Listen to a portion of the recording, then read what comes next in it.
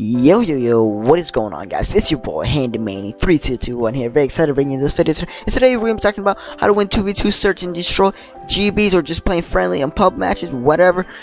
First things first, I want to recommend you guys be taking both communicating well, saying what you guys be doing in that current round. Because, for example, one player always has to be watching flank. You never know when they can get you from behind, and always be making smart moves. Don't make moves that can hurt both you and your teammate. My opinion on concussions is don't be throwing that out. In my opinion, kind of gives away where you guys are coming from. Only throw concussions if you know the enemy player is there. Don't be throwing them just to throw them, because it kind of gives you away.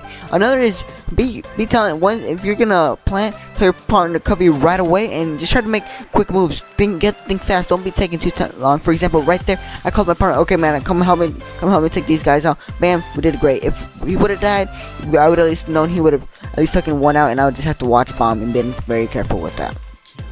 Another thing I recommend when playing SND is take blast suppressor. You guys don't know how important that is. Just from the enemy scene, when you jump once in the air and knowing where you're coming from, they can just basically head glitch all they want and just wait for you to come there, because they already saw you jumping. Another tip I want to bring to you guys is, of course, try to always change up your routes. Like, don't always be too predictable. Like, if they think you're gonna go to one place, like they think both of you are gonna be at one spot, no, try to change it up a bit. Don't always be doing the same thing, because that's never good. Because then they just like, okay, we know what they're gonna do. They're gonna try to get in a better position than they were last time in order for them not to lose, and that's what I want. Also, be taking useful score streaks that are gonna help benefit you and your teammate. Don't be taking score streaks that are not gonna be useful. For example, don't be taking score streaks that are gonna be really hard to get. For example, like trying to get a mothership. I don't know why you want to try to get a mothership. Like, you crazy, man. Another tip I recommend you guys,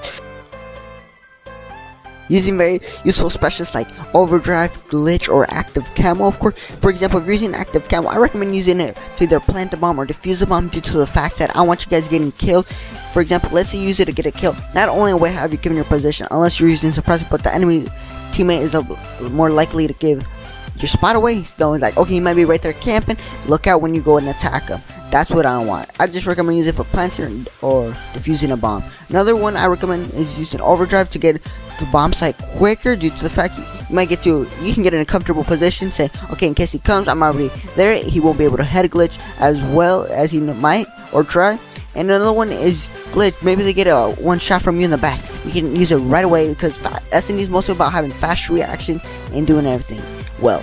If you enjoyed this video, guys, remember to smash that like button below and subscribe for more.